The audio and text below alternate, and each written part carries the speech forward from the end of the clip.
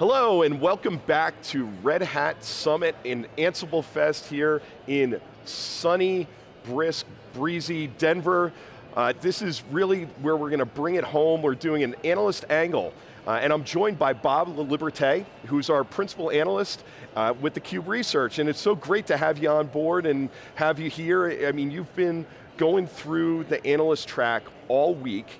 And you've been able to talk with a lot of the executives, some of the same people we had on board. So I thought it'd be great for us to really get your insights and see what you were seeing, and then we'll kind of join back with what we've been hearing all week as well. Yeah, that sounds great, Rob, thanks. And it's been a great week, and I think the overall takeaway, which shouldn't be a surprise to anyone, is that the topics were really around AI. It started with AI and continued on with AI throughout. So the difference is, though, it's not just any kind of proprietary AI. The real focus here is on open source AI and how that can, really enable change in an organization and how it can foster transformation, right, modernization. Those are a lot of big topics. I think one of the other things that impressed me from a high level was the real commitment to that open partnership model and having ecosystems. And not just ecosystems from like, hey, we've got a couple of partners.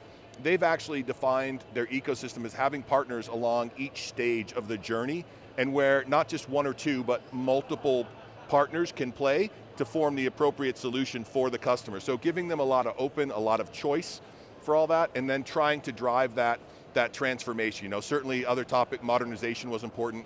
A lot of people, migration was important, right? So there's a lot of interest in OpenShift Vert, for example, right now, and how do organizations move to that.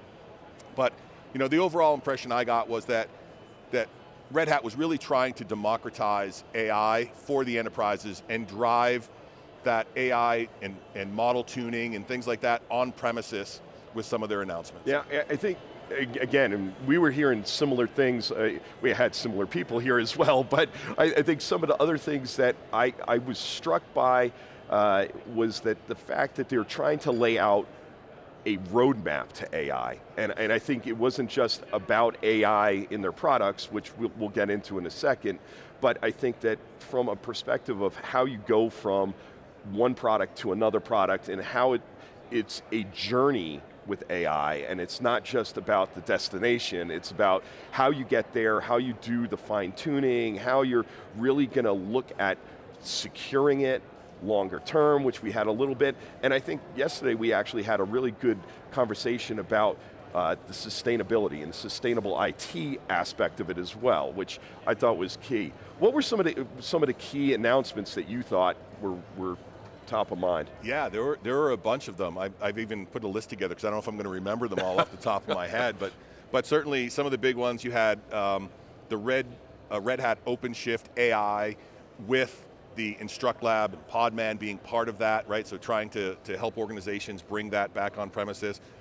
Red Hat Enterprise Linux AI that included the Granite, right? Getting that open source, that was a big shift that I think a lot of people recognized and were appreciative of. I saw some other interesting things about, maybe people remember Lightspeed and helping to drive a lot of that with Ansible last year. Now they're going to be extending that to both Red Hat Enterprise Linux and OpenShift. And another one that I saw and I liked was the policy as a code for Ansible. So really, enabling organizations to put some guardrails around what happens from an event and how things to make sure that you stay on track with them, especially for mission critical applications. So there was a lot of great product announcements, but like you said, you're right, the key overall was this is a journey. And it's not just, there's no one product that's going to be a destination. That was evident in their partner ecosystems about how do we help accelerate the journey, how do we, and again, a lot of things were around how do we drive better business outcomes. So it wasn't just about technology for technology's sake, and I would say the most common thing that I heard, especially from customers, was probably around how do I accelerate that time to market?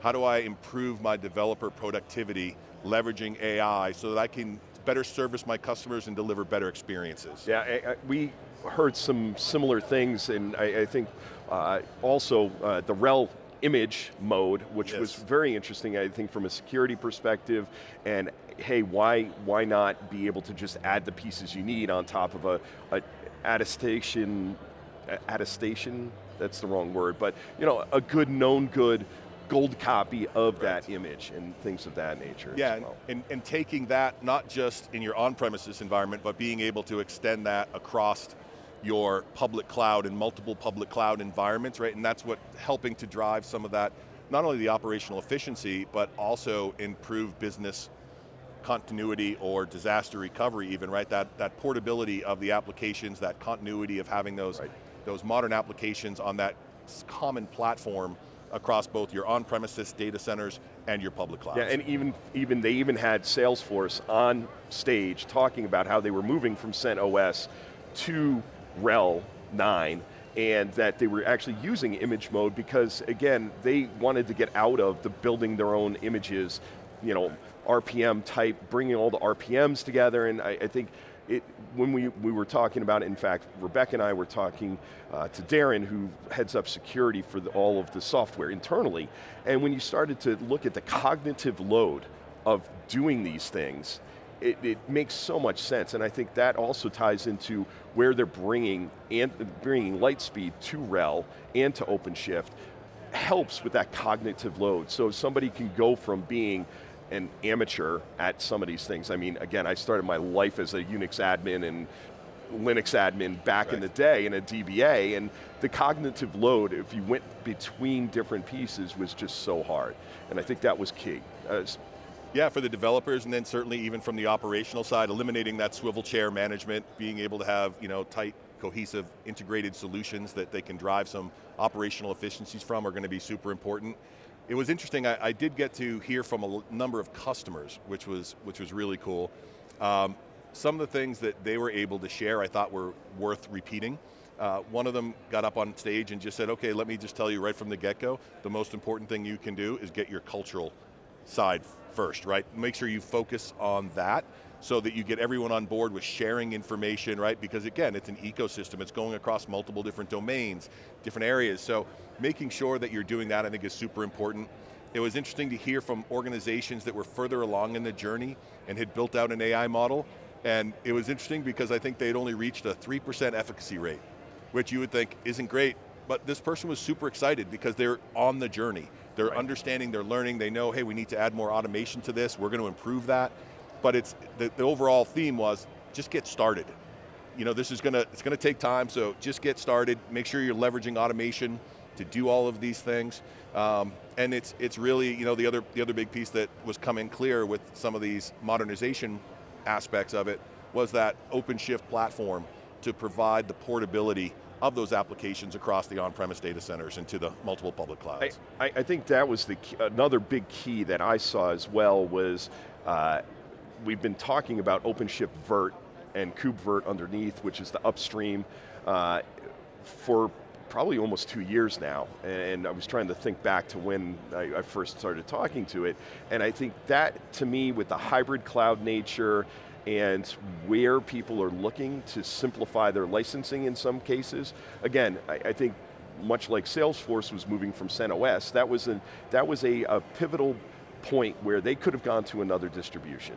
But I think what Red Hat has talked about this week is they've actually made it really simple to go from CentOS to RHEL 9.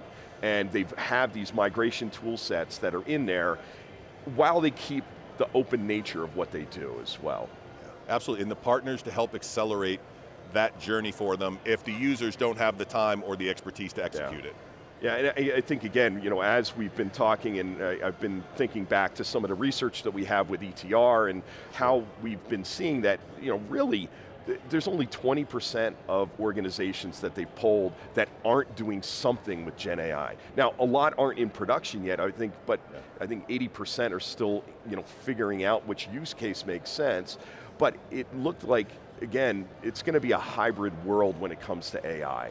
And what were you hearing from some of the other customers about like how they're trying to put workloads in the right place? Yeah, I think that's an ongoing challenge for organizations. And again, they're all trying to figure it out. And that's why I think, while it's great to try and figure it out, I think leveraging the partner ecosystem is definitely going to be the way to go. We heard earlier from Aparna, from IBM Consulting, talking about starting with what's the end state. So again, this isn't all for technology's sake, it's what are you trying to accomplish? right? How are you going to do that? And then making sure that you've got help so that you can overcome those hurdles that others have seen before. So I think to me, the key to adopting a lot of this technology is if you don't have that expertise, make sure you understand that, make sure you seek out partners that give you the ability to accelerate that journey, because I think one of the other interesting pieces she had made was that like cloud was an equalizer, but Gen AI is going to be a differentiator. Yeah. So if you can get Gen AI right, it means it's really going to be a differentiator for you. Yeah, and I think, again, I actually went over to take the Instruct Lab.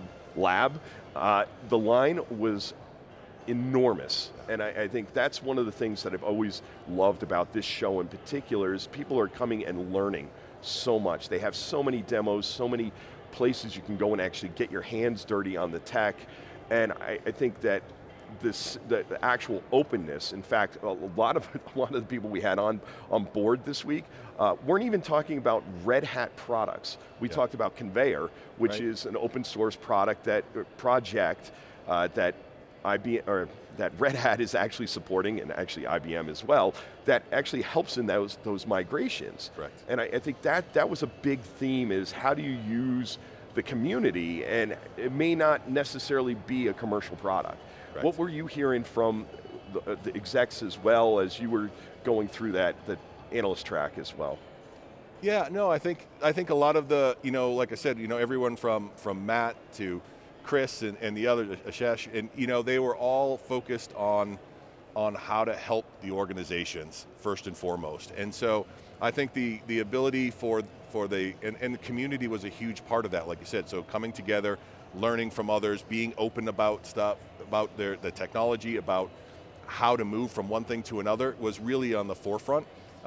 They had a slogan that they put up multiple times. It said, "Customer first, partner always."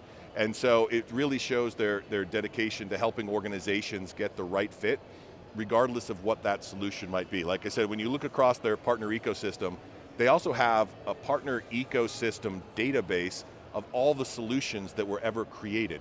So if you're thinking about doing something, you can go there and look and say, hey, this has already been done before. So how do I learn from those who have gone before me and be able to then accelerate my transition? Yeah, and I think you mentioned this up front on one of the things that Matt was also talking about when we had him on, and it was very interesting, his reflections on where we are and how he feels like with Gen AI and with AI in general, we're basically at the beginnings of Linux. Again, it feels like that kind of energy around AI, and especially where they were able to get IBM to open source Granite and the code assistant, which I think is huge, because I think when you look at their ethos of open and how they really, they live that ethos, I think it's really compelling for them as well.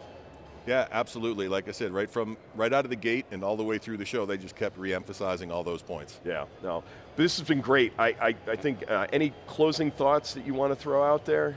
I think, like I said, for me, coming back after last year, it's great to see all the progress, right? The continued innovation, and I think that's one of the most important things for organizations out there to think about and understand, is that what we're seeing overall is that pace of innovation is accelerating. So more and more is happening. You talked about the ability to Instruct Lab from paper, from concept to product in 10 to 12 weeks, and we're seeing more and more of that. So it's really going to be important for organizations to stay on top, whether they're leveraging their partners or not, but stay on top of what technologies are coming out and how those might be able to be leveraged to deliver better business outcomes. Yeah, I totally agree, and I think it's starting with the outcome and what the takeaway is, and I think also giving people that path to AI as well was a big piece of it, from Podman on your laptop to RHEL AI on a server with everything built in, with Instruct Lab in there, and then moving on to OpenShift and being able to do it at scale. Right. I think they really had a very clear, consistent thread that went throughout the week